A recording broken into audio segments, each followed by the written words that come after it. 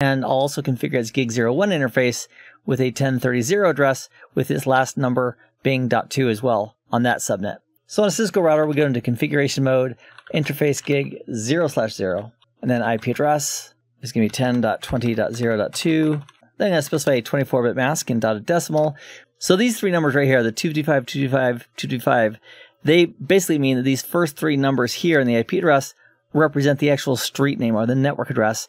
And a 0 in the last position here for what's called the mask, that means that this number, the last number here, represents the actual host or house number on that street. So R2 is going to live on the 10.20.0 network off of this interface, and its host address is going to be .2.